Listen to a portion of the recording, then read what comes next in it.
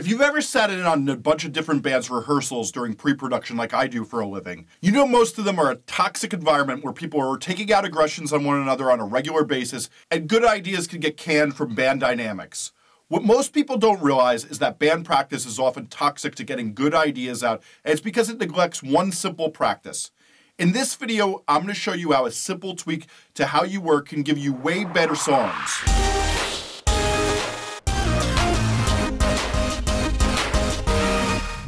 Hi, I'm Jesse Cannon and this is Musformation. One of the most common creative tools for the amateur leader of a creative team is the brainstorming session, which is structured nearly identical to most musicians' band practices. The idea being if everyone sits around and spitballs ideas, some greater good will come of it, and the creative decision at hand will be solved by the group. Since after all, a few heads are better than one, right? The concept of brainstorming was invented by this guy Alex Osborne of the famous ad firm BBDO. He's thought of to be one of the inspirations for the character Don Draper on Mad Men. He popularized the idea of brainstorming in a series of business books he wrote throughout the 50s, and you could point to years of creativity that occurred following his book's lead as evidence of how great this idea works.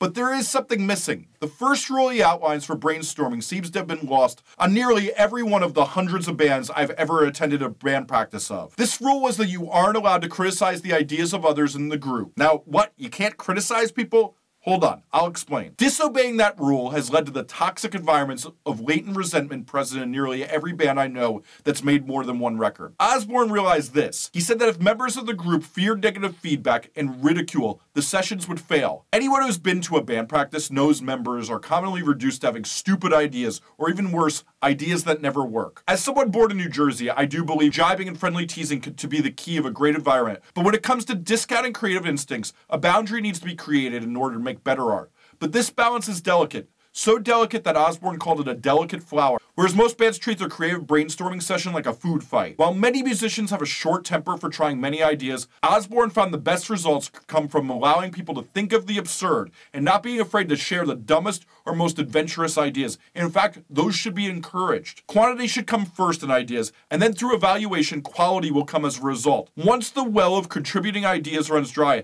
that's when editing should begin. Just as we'll allow ourselves to perspire until we're empty and then begin to dissect. B.J. Novak, an actor and writer on the show The Office, the US version, talks about how the show would employ a blue sky period, in which no one was allowed to criticize one another's ideas no matter how crazy they were. For the first 4 weeks of any writing season, the writers would be challenged to dream of the craziest scenarios possible and then be dialed into a digestible form for a primetime viewing audience. Adam McKay, the director of The Big Short and Anchorman, employs the exact same technique. And I've known countless musicians who try to go so far and push their ideas as far as they can so that then they dial them back, since that's what gets them the best creative result. In music, it's not often said that you should go too far with your ideas and then take them to a more rational and considered place. You may be wondering, what does too far look like though? Perhaps it's making the solo of the song excessive, or experimenting with multiple ideas for harmonies to then figure out what's great along with what's too much. It can even be setting the mark to do better than the ideas you're inspired by, and not just getting to their level. So often bands aim to be as good as their favorite song, not better than it. And they give up way earlier than even being as good as that song. Most successful creators have come to learn that there's no shame in throwing out a bad idea. It's part of the process. An environment should be established where it's known people will have bad ideas, and that's the only way to get to good ideas. You come to learn that unless you have a few bad ideas, you can't be sure that your final idea is the best one. Dissent and discussion are helpful, and every study on the subject shows that dissent can help come up with better answers. So hating that your bassist doesn't always love your ideas can be the reason you end up making great songs. But that's not to be mistaken for just saying no for better ideas. No doesn't always mean you get the best product. Figuring out how to augment the good and identifying it is just as important as saying no. The balance lies in experimenting, but in the end, trusting your gut to make sure you made the right decision. Even if your original idea is what you stuck with, it has at least been thoroughly vetted once you go through this vetting. So if you want to follow what science says to improve your band practices, 1, allow ideas to come to fruition first. 2, try to go excessive and far and test the bounds of your imagination. 3, once things have gotten ridiculous and excessive, go into editing mode, but avoid criticism and only do encouragement until then.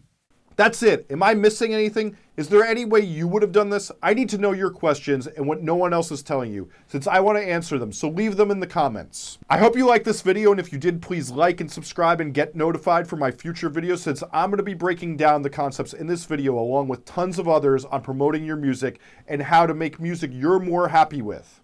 As well, I have a Facebook group that's linked below that is only helpful information. No one tried to sell you anything, playlist or con artists, only helpful information for musicians looking to be better themselves.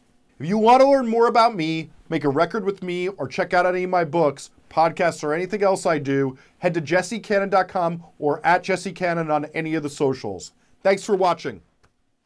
One last thing, if you liked this video, there's 2 playlists here with tons more videos that you'll probably enjoy.